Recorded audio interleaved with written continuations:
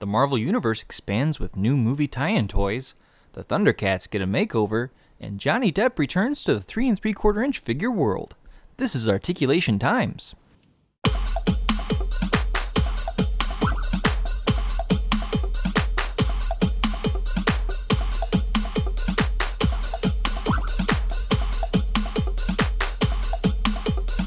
Welcome to Articulation Times, your source for action figure news.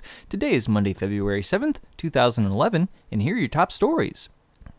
Hasbro's revealed new images of Wave 13 of its Marvel Universe line of figures. Look for Apocalypse, a Jim Lee version of Cyclops, Cable, first appearance Wolverine, and Gladiator in March. Then there's the upcoming movie tie-in toys for Thor and Captain America.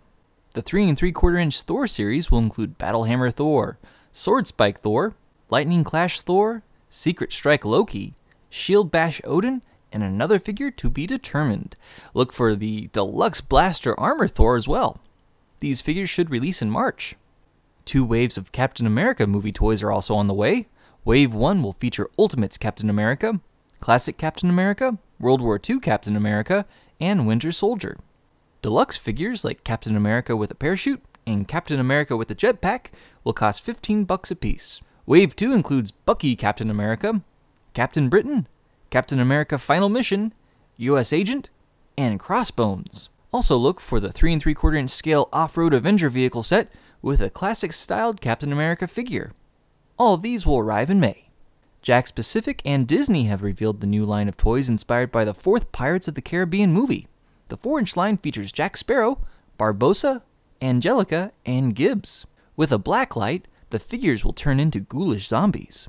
Those will run you $7.99 each. There will also be a 4-inch wave of legend-packed action figures that will feature play accessories for around $15 a piece. The 6-inch wave of figures will feature Jack Sparrow, Blackbeard, Barbossa, Angelica, and Gibbs. These will come with more detail but less articulation. Then there will be the giant 4-inch scale playset of the Queen Anne for around $60. This series will begin to release in March. Warner Brothers is rebooting ThunderCats with a new animated television series for Cartoon Network later this year.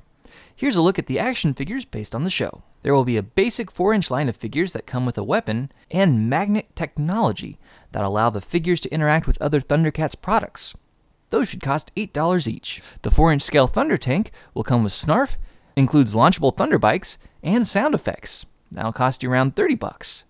The 8-inch deluxe figure line will feature more detail and articulation than the 4-inch counterparts for around $17 each. And then there's the 8-inch classic line of ThunderCats figures.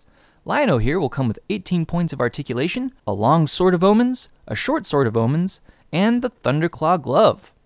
We should receive more information about this line of toys at the 2011 New York Toy Fair next week. And finally, this week's Toy Tuber to watch goes to Jazz Santee. He reviews all sorts of action figures, including Marvel Legends, Transformers, and more. Check out his channel when you get a chance.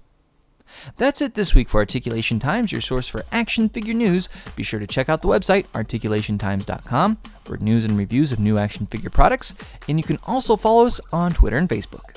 For Articulation Times, I'm John Airy. Keep collecting.